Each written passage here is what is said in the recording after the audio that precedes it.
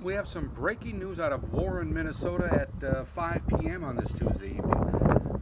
This is just west of Warren. The drive-in theater is right there, just a bit west of that. Here's video sent in by an iNews viewer. This is a farmstead, a fire in the farmstead. The viewer said the fire department was right by the house spraying water to keep the fire from getting at the house. Apparently a lot of vehicles and other stuff in the yard, and it's on fire. Firefighters are on the scene out there right now. No reports of any injuries that I'm hearing on scanner traffic. Again, this fire is just west of Warren, Minnesota, in a farmstead in the yard. It hasn't affected the house here. So they rolled up the window to get out of the smoke. We'll freeze the shot here. All right, again, a fire in the yard of a farmstead just west of Warren, Minnesota.